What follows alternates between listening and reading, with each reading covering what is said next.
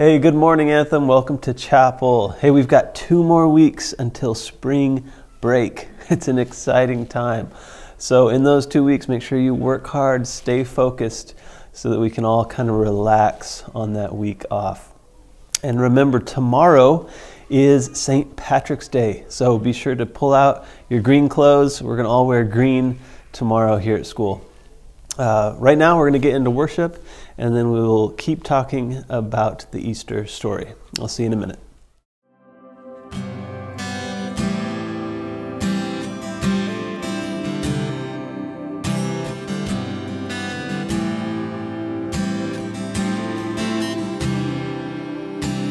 Father of kindness, you have poured out grace.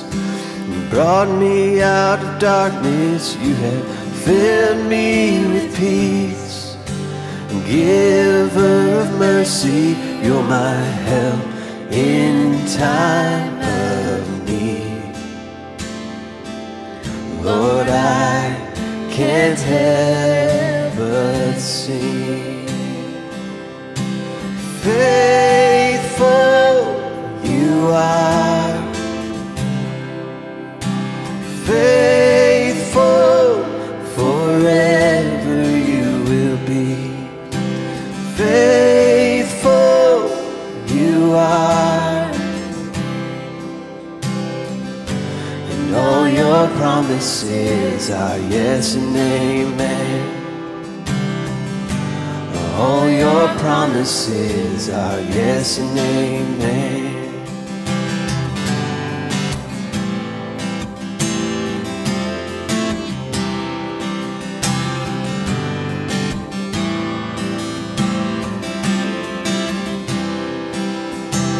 Beautiful Savior, you have brought me near.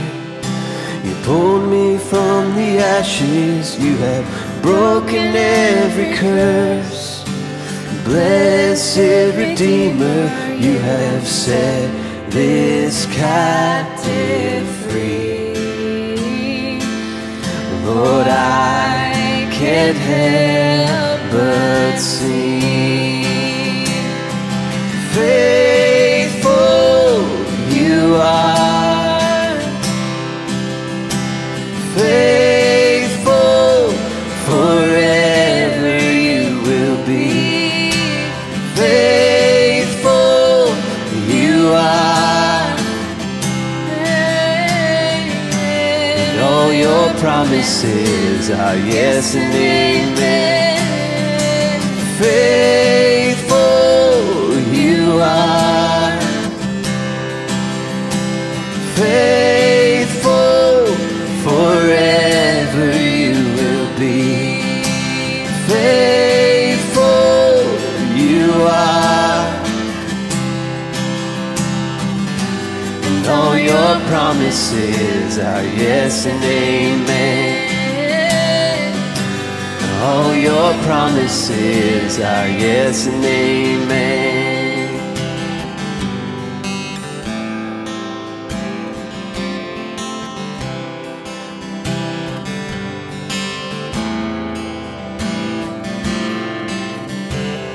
And I will rest in your promises. My confidence is your faithfulness. I will rest in your promises. My confidence is your faithfulness.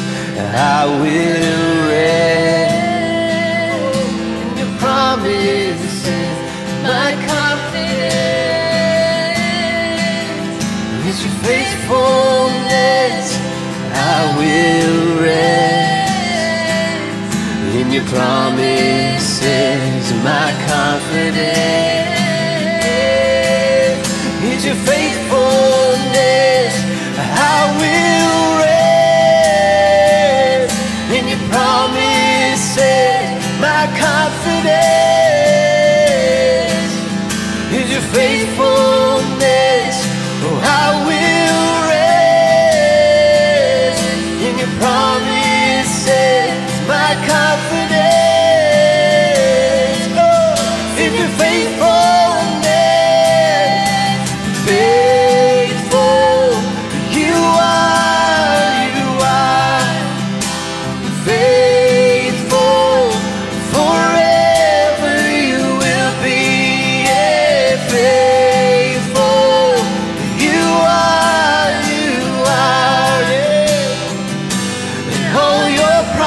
promises are yes and amen. Oh, all your promises are yes and amen. Yeah. All your promises are yes and amen.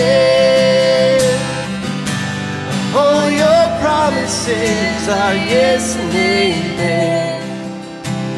Faithful you are, always faithful, forever you will be. Faithful you are. All your promises are yes and amen. All your promises are yes and amen. All right. Well, we have just 3 weeks until Easter Sunday. It's coming up quick. It's going to be at the end of our spring break, so you get that whole week off, and then we end it by celebrating Easter on April 4th, I think? April 4th. 2 weeks ago, we talked about just kind of what led up to the Easter story. Remember the Israelites, God's people, they were looking for a Savior, and they thought that Savior would come and deliver them from the empires that were ruling over them and kind of kept them down.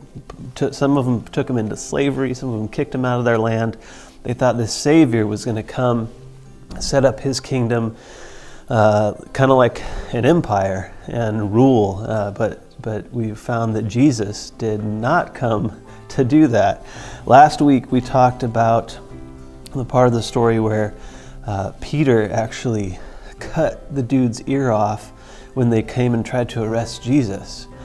And because he was defending Jesus, he was his friend. They thought this Jesus is the Savior. He's going to bring the kingdom of God, so we're going to defend him, right?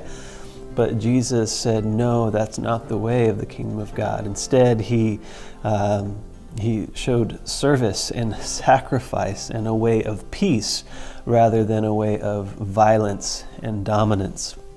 And today I want to pick up in the story where we left off. As Peter cuts that guy's ear off and Jesus ends up healing him and letting himself be arrested, they actually take Jesus and they put him on trial. Now, the Roman authorities, they couldn't find anything guilty about Jesus. They saw him and they saw what the Jewish religious leaders presented, and they said, this guy's not guilty of anything. And the Romans, they were the dominant empire at the time. So if there was any threat to their empire, they would surely take care of it. If they thought anybody, no matter who it was a threat to the stability and the continued power of their empire, they would have taken him out, no questions asked. But they looked at Jesus and they said, this guy's not a threat.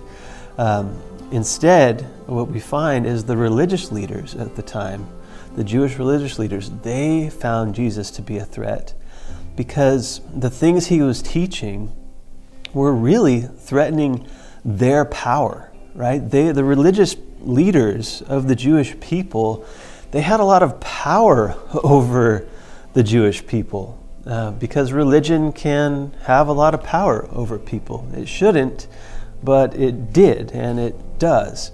And so they were threatened because Jesus came teaching this idea of service and sacrifice and a different way of living life, and it kind of interfered with what they were doing. This guy that they brought Jesus before, his name was Pilate. And Pilate was a Roman ruler in that region where Jesus was. And they brought him to Pilate and they said, Jesus is doing this and this. He's trying to incite rebellion. You better take care of him. And Pilate doesn't find anything wrong with Jesus. In fact, in Luke 23, verses 13 through 16, it says this: Pilate called together the chief priests. Those were the people that were accusing Jesus of this. The rulers and the people, and said to them, "You brought me this man as one who was inciting the people to rebellion. I have examined him in your presence and have found no basis for your charges against him. He has done nothing to deserve death. Therefore, I will punish him and then release him." So Pilate, he's saying, you brought me this guy. You say that he's trying to cause a rebellion that's going to threaten perhaps the Roman Empire or the stability of the government in that region. And he says, I don't find anything wrong with him. This guy is not guilty. In fact, he is innocent. And so he says, just to appease you, I will punish him somehow, but then I'm going to let him go because he doesn't deserve death. Well, the Jewish leaders, they kept pushing for Jesus to be taken out, to be killed. And finally, Pilate says, you know what, forget this. I'm washing my hands of this. You guys have demanded that he be killed, and they end up demanding that another criminal be released instead of Jesus, and Jesus still be killed. And he says, fine. He's tired of it. Have what you want. We will sentence Jesus to death. And they do. And they sent him to be crucified. And that was a form of punishment, a very public form of punishment that was really reserved for criminals. They were put onto a cross, and it was a very brutal, horrible punishment.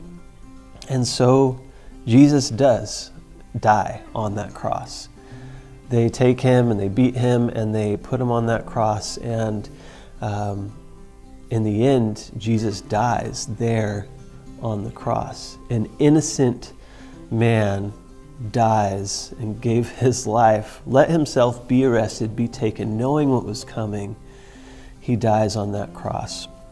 And I want to look back at everything that kind of led up to this point again, because it's important to know that in the history that led up to this time of the Jewish people, the Israelites, one of their religious traditions was to bring a sacrifice every year so that it could be killed, and it would symbolically kind of cover the sins of their people. They brought each year an innocent, spotless lamb. It was something that it had to be super pure, it had to be totally clean, and it was a lamb. And they would bring this every year and they'd sacrifice it to cover, to take care of the sins of the people for that year.